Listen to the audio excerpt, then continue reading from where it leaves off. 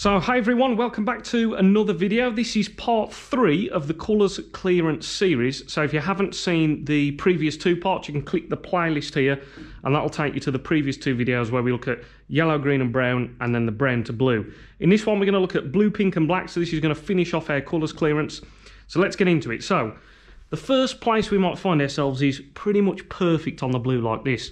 If we land in a good position like this, we're quite happy that we can play a nice little roll shot and get onto the pink. So the only tip here, for right-handers, we want a favour being on this side of the pink. For left-handers, we want a favour being on this side of the pink. That just means we can reach either side of the table. So for me, I'm a right-hander, so I can just play this to roll forward. If I was left-handed, I could play a little screw shot and just come over here. So let's play this first shot. So just centre ball, not having to do anything with the white, roll forward. Let the white go forward like that. Now this shot on the pink, absolutely perfect here, don't need to use any cushions. This is a soft little stun shot over, so I want to try and hit the pink, pop the pink obviously, and bring the white over towards the black here. Now, too low on the white, and I'll bring the white more over this direction, leaving a further shot on the black. That makes that pop missable. If I don't go high enough, I might lose the white. So it's all about hitting the right point, so you can see where I'm going to hit there. So try and get that right point on the white. The delivery. And you can see, yeah, lovely little stun shot. Left myself nice and straight on the black. And now I can just pop this black. Don't have to do anything with the white here. So just confident little stun shot. And that completes that little clearance there. So very important there that you're trying to think about, if you're left or right-handed, which is the best side of the table for you. Okay, so shot number 2 that we're going to look at is when you leave yourself in this position on the blue. Now, this doesn't look too bad, but all of a sudden, just because I've got a little bit more angle here, it means that we can't just roll the blue in. So let's try that. Let's just try and roll the blue in. So let's try and get it to reach the pocket. So it's just about rolling in. But if we look at the white, we've lost the white to the black cushion there. So let's have a look at the way the professionals would play this shot to try and get back into perfect position.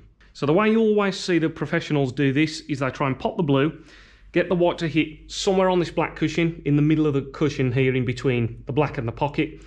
And then they use a bit of side so that when the white comes here, the white straightens up and stays on the pink nicely. Now, if you didn't use the side spin, the white would hit this point here, and then the white would come back over here and get lost to the side cushion. So that's why you play just that touch of side to help the shot. Now the other thing that's important here is this shot is actually a stun run through. So if I was to pop the blue and get a pure stun shot, the white would actually come straight down and hit the pink full in the face. That's a pure stun. Then if you don't get enough on it, it's coming close to this pocket like we saw earlier. So I've got to get that little bit of stun run through effect. So I'm going to play a couple of these shots now. I'm going to skip so that you can see quickly, and I'll show you the problems that can go right and wrong with each of these shots. Right, so this first one, let's have a look at this. This is if I hit too low on the cue ball. So I've got just a bit below centre, pot in the blue, and you can see there, that's the problem. If I get too much stun on the shot, the white is going straight down and hitting the pink full in the face. So you've got to be careful that you don't go too low on the white there.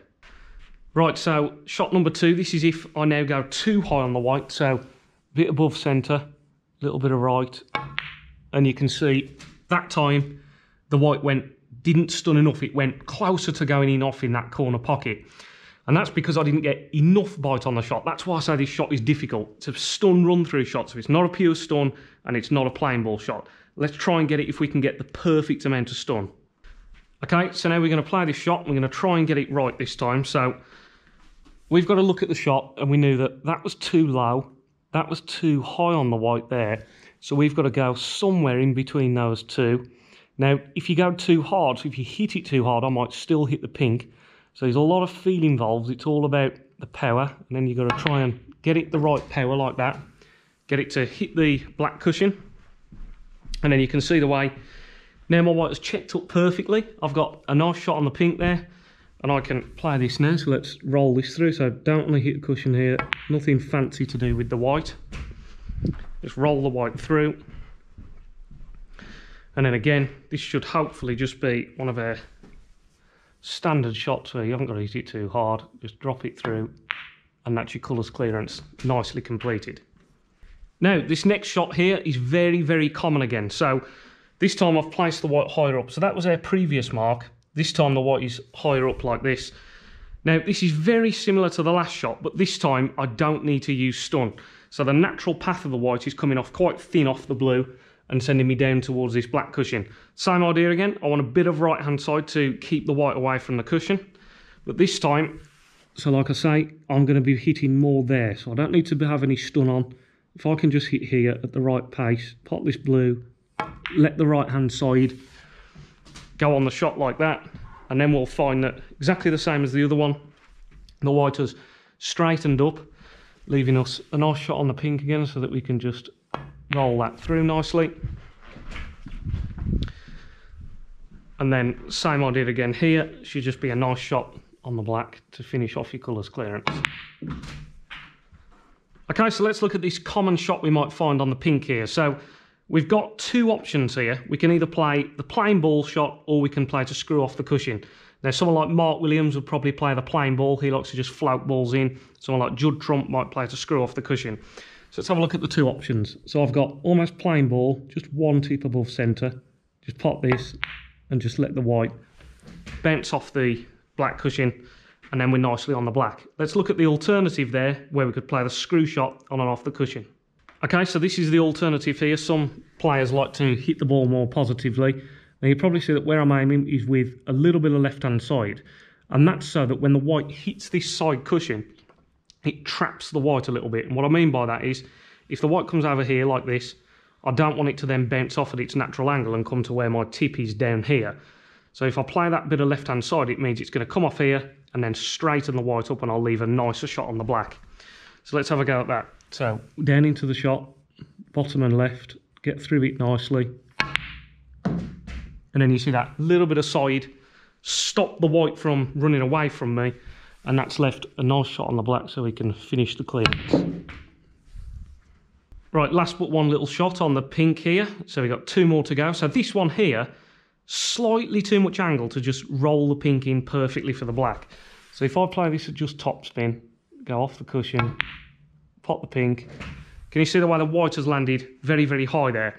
So I'd love to be able to stop the white from finishing that high and leave a better shot on the black. Okay, so I've set this shot up again, and now what players would do is use left-hand side to bring the white closer to the black. So I'm coming twice across the table with side. I've got a more detailed video all about this shot in my series Through the Ball, so I'll link that above so you can have a look at that. So this time I'm playing left-hand side, trying to pop the pink, send the white back across, black into the same pocket. So you see the way the left-hand side has brought me closer. That's leaving a nice shot on the black now, and now I can pop the black, and that's my colours clearance finished again. Okay, last shot here, and this is an excellent one if you want to impress your friends. So I would put a little bit of practice into this. It looks a nice fancy shot when it goes right.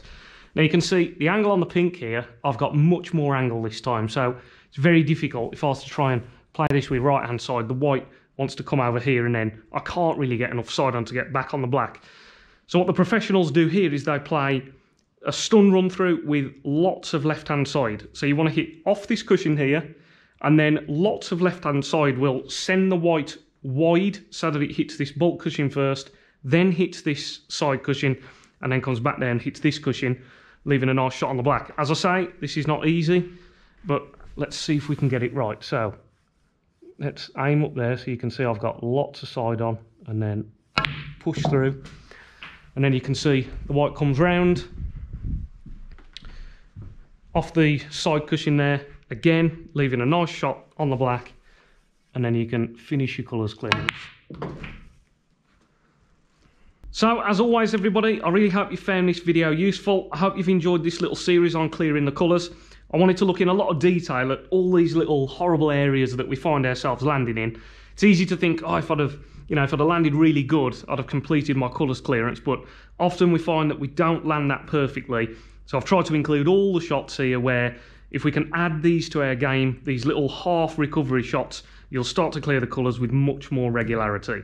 So as always, if you did enjoy it, please remember to give the video a like. If you're new to this channel and you haven't subscribed, please consider subscribing. I'm making new videos all the time, and by subscribing, it just really helps me to keep all this content coming.